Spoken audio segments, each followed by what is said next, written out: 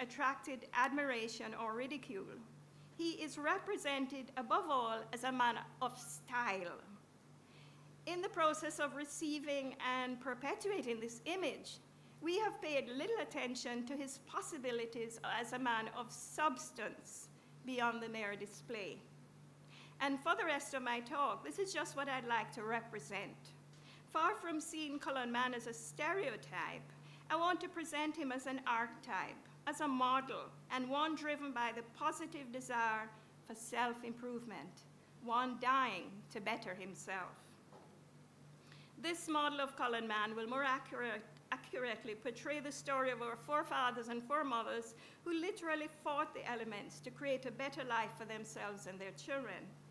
I say grandfathers and grandmothers, for often ignored in the narrative is a female alternative to the male archetype. And yes, there is one, though she wasn't the topic of song. Women of all descriptions went to Panama. They worked as maids, laundresses, seamstresses, cooks, bakers, and in the sexual service industries. They were wives of elite men. They were hotel keepers, merchants and traders, teachers, and other white-collar workers, especially the latter during the US construction days. But the colored woman who became an iconic figure was none other than a very familiar occupational and social type, the higgler or itinerant vendor. From the time of the Panama Railroad, we see her imprinting herself on the consciousness of foreign visitors who described, painted, and later photographed the persistent image of a Black Jamaican woman with a tray on her head full of cooked meals, vegetables, fruit, ground provisions, or cool drinks to sell as she walked about or sat on the city pavements just as she had done at home. Thus, those 20th century higglers who started this scallion run to Panama in the 1970s and 80s were simply recycling a long-established practice. And in my book, I refer to the fact that the first famous higgler was, in fact, Mary Seacole, who, check her autobiography, her brother had a little hotel during the gold rush in Panama, and she went to visit him. And in her autobiography, she tells of how she, before that, at her hotel, which is, I think, on this location or very nearby on East Street, she had people making up trousers and shirts and making guava jelly and all the things that she was taking to sell in Panama. And so, in a way, she knew, Mary Seacole knew that food, clothing, and other personal goods were in great demand on an isthmus, which at the time was lacking in all such facilities. There was absolutely nothing there except for this railroad that they were trying to build across the isthmus. But she was not an isolated case of entrepreneurship. For women, like their men on the isthmus, were willing to turn their hands to anything in a place that offered an opportunity to make a living. And making a living was what it was all about. If they couldn't do it at home, they would try their hand abroad, and a large section of the population did. The earlier migrants left at a time when the former British colonies of the Caribbean were at their lowest ebb, with the abandonment of sugarcane fields and factories their former mainstay.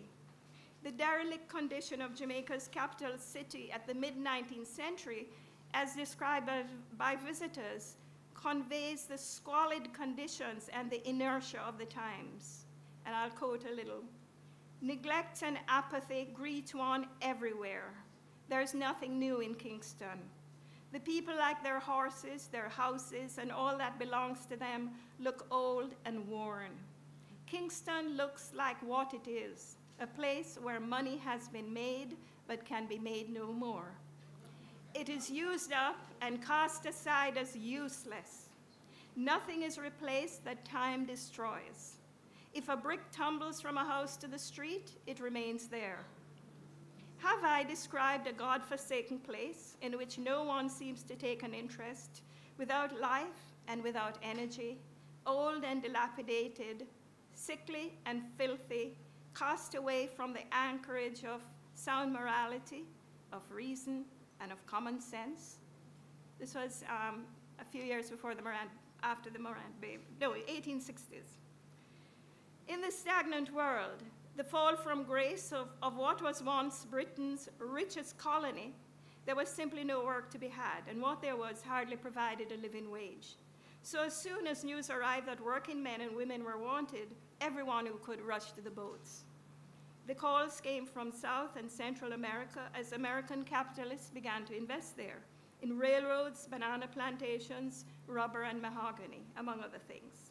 But it was Panama that imprinted itself on the Jamaican imagination from the beginning, the proximity and ease of travel to that country which led to long-standing connections. Long before the Republic of Panama or the city of Colón came to exist, Jamaica was indeed a hub for traffic to and from the narrow neck of land called the Isthmus of Panama, and further along the Central American coast to what is called the Spanish Main. From the early 16th century, Jamaica was supplying goods to the new colony of Panama on the Pacific coast, leading to the establishment of long-standing trading and other connections between the two countries. And as an aside, I should say that the Spanish conquistador Balboa was the one who traveled across Panama and discovered the Pacific Ocean, and that this was just a narrow bit of land linking two oceans. He, like many of the Spanish, Jamaica was in a Spanish colony, and like many people setting sail for the mainland, he stopped off in Jamaica to get supplies, which included horses, livestock, lard, and cassava bami. So in a way, we were there from the start, 14, I think it was. Up to the early 20th century, Jamaica was dubbed the gateway to Panama because of its central location within the Caribbean basin. As I mentioned earlier, only 50 miles northeast of Colón.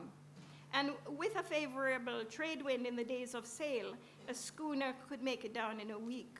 And with the steamships, I think it was about 36 hours.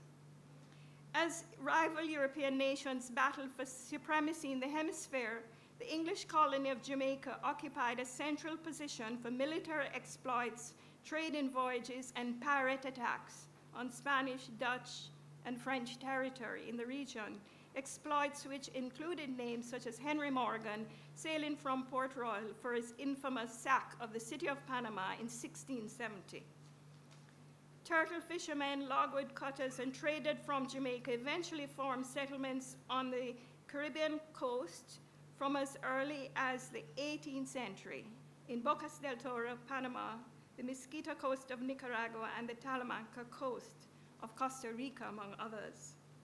Wives and children followed, and Jamaicans and other Caribbean folk did what they continued to do in these lands for the next centuries. They took a piece of land, planted a ground, and put down roots. Their numbers augmented from them onwards by wage laborers for the banana plantations, railway construction, rubber and mahogany industries, and so on, which is why even today in Nicaragua or Costa Rica or other parts of the coast, as in Panama, you find Jamaican foods, accents, cultural practices, and churches. But it was the Isthmus of Panama that had the aura of riches and reverberated in people's minds. During Spanish times, the treasure from Peru to Spain traveled across the Isthmus jungles over what became known as the Gold Road, which ended on the Caribbean coast, where the treasure was again put on ships for Europe. So for centuries, Panama was associated in popular imagination as a place where gold was to be found. When later the workers who had gone to Panama came home with gold teeth, gold rings, gold watch, gold-headed walking stick, and the golden glow of success, Panama gold was confirmed, and the stereotype image of Colón man or Panama man was born. Unknown or forgotten or pushed to the back of the mind was the reality of what they confronted in Panama. And let me hasten to say, I'm not talking about the Panama which exists today as a healthy, prosperous, thriving republic.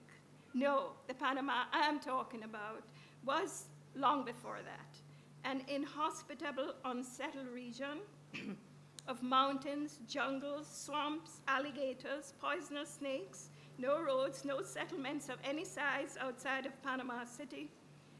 Torrential rain and mud for 6 months of the year, and accompanying disease and unhealthiness. Yellow fever, malaria, typhoid, dysentery, and cholera. This historic Panama was a place that definitely had to be tamed, and the people of the West Indies would have a major role in taming it, starting with the Panama Railroad, and in the process, suffering enormous loss of life. Thank you. Yeah, okay, thanks. A migration pattern was established at that time that was to continue. Good times that lasted for a while, then ended in a cycle of boom and bust. By the time of the French Canal effort, there were some improvements to the island under Crown Colony government, but push factors continued to be lack of work, lack of opportunity for the vast majority. Bananas were now the big thing, but it was less intensive than sugar and under control of the large fruit companies. By this time, Jamaica was a hub for steamships from America and England heading to and from Latin American ports. This might sound familiar. They came for coal and water and dropped off tourists who came in increasing numbers on the banana boats. 17 steamship lines offered passage to Colon. No passport or papers were required, and passage was cheap for those who would travel on deck, as many did. Often, when there was a demand for workers, recruiters would offer free passage. During the French Canal effort, Jamaican immigrants to Colon were joined for the first time by large numbers from other West Indian islands, especially from St. Lucia, Martinique, and Barbados. But the bulk of Barbadians went during the US construction era. When the French company finally collapsed, over 7,000 Jamaicans had to be repatriated. Many returned home on their own, and some stayed on in Panama, and then others went to other places in Latin America. The cycle of boom followed by bust continued to take its toll. Many who stayed behind were enmeshed in destitution and penury, and a small number continued to work on the French Canal and the Panama Railroad. The French continued to work on the canal in a small way in order to keep the concession they had from Colombia, and they sold it to the Americans in 1903.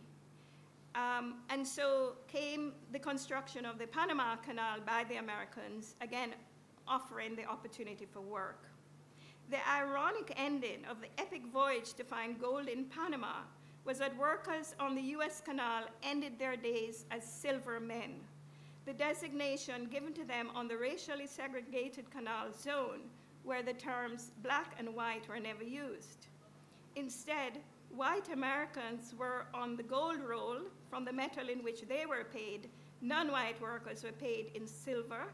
They were on the silver roll and called silvermen, and they were paid substantially less even when they were doing the same work. And actually, anyway,